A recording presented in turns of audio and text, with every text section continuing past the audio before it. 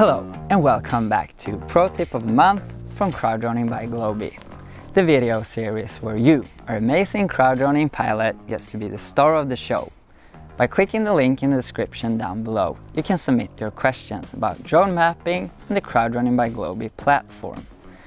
Now, if you find the information in this video helpful, please tag us in social media at Globee and let us know how you incorporate your newly learned skills in your next gig for the chance to get featured in our social media.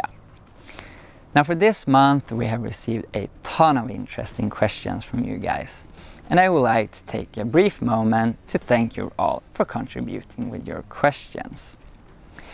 By doing this, we learn so much more about you and how we can improve our documentation and platform structure. So, thank you.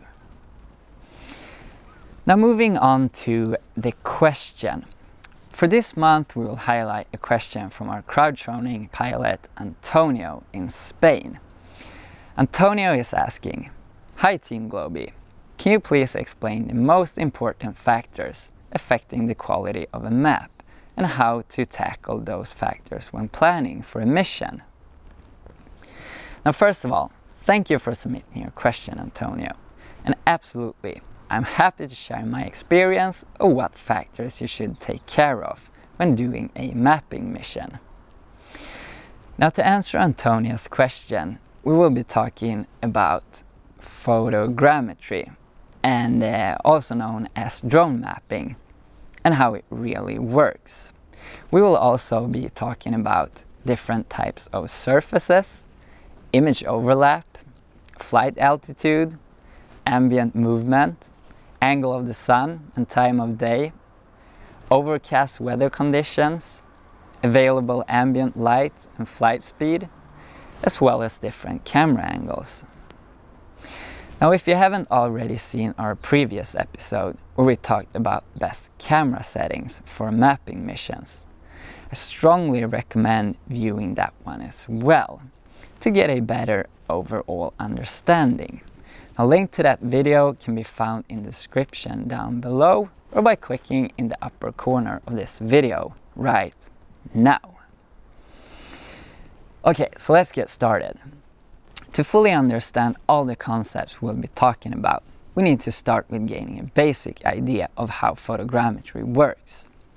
Now, photogrammetry is the process of drones flying in a pre-programmed pattern, taking a large number of overlapping 2D images.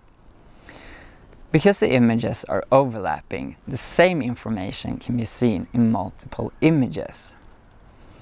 Just like the human brain can process the input from our two eyes to create depth perception, there are powerful machine learning processing engines that can analyze every pixel of each image taken and tie it together with the same pixel from an overlapping image, taken from a slightly different perspective. Through this concept, the processing engine can generate a 2D map or a 3D photorealistic model with real accurate measurements. But computers are never perfect, and there are a few things we can have in mind when planning for a mapping mission to give the best chance of a successful outcome. First thing to be aware of is the characteristics of the surface. If the surface is very homogeneous, as shown in this example, the processing engine will have a hard time to find the same tie point in multiple overlapping images, and the software might not be able to output the desired map or model. To compensate for this, the most effective thing is if we can manipulate the surface to accommodate more unique features. And if we cannot manipulate the surface, our best chance is to fly higher and program the flight to have more overlap to give the processing engine as much overlapping information as possible to use for processing. Now let's stick to the topic of overlap.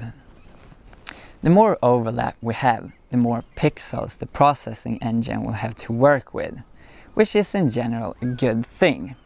But why don't we always want to have as much overlap as possible?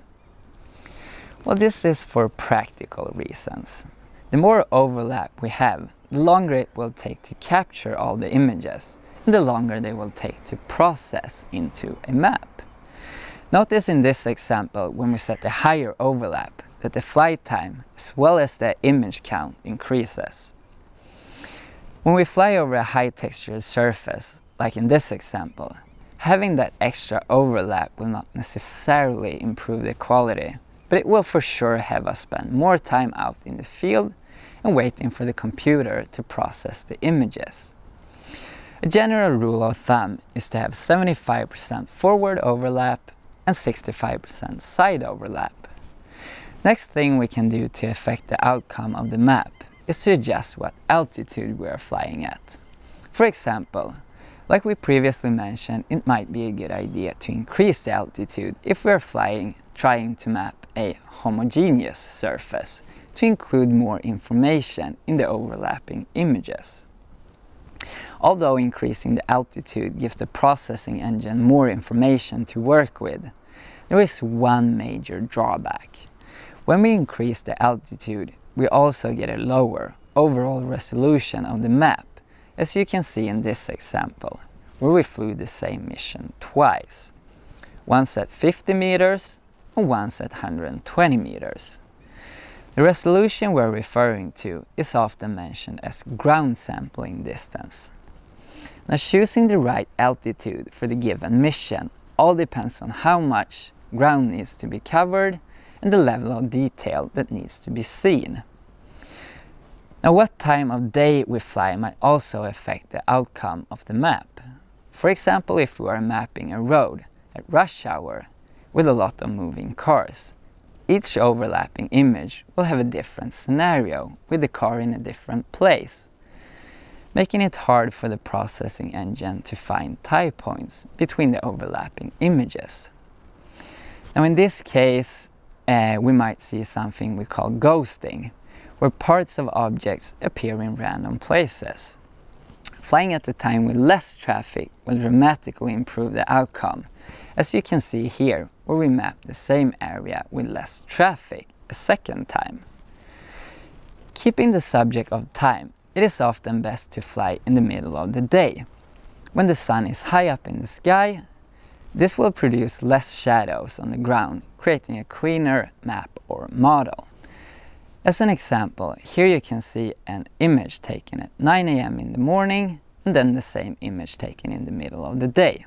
But to get the absolute best outcome, it is always recommended to fly on an overcast day, when there will be no shadows at all, and the light in general is more even, giving more details in the parts of the map that would otherwise just be dark shadows.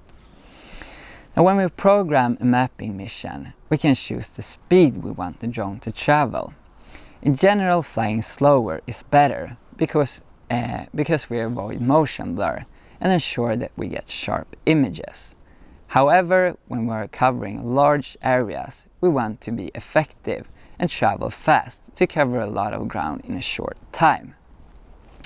As you can see in this example, changing the speed can greatly affect flight time and the total time we spend out in the field. Now, choosing the right speed takes a lot of practice and experience, and care needs to be taken to ambient light conditions, what altitude you are flying at, and what camera settings you are using.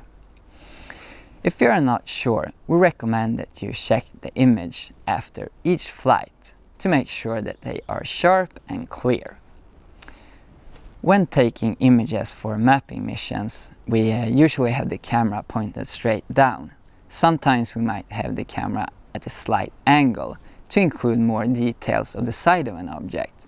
But one thing we never want to have included in the images is the sky. If we include the sky, we're including information that is too far in the distance, and the perspective between the overlapping images will change too much, resulting in a distorted map or model.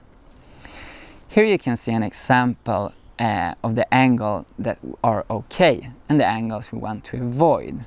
When you go to process your image set, make sure to only include the images that are pointing straight down or at a slight angle, and make sure to never include images that contains the sky. Now, I hope this answers your question, Antonio.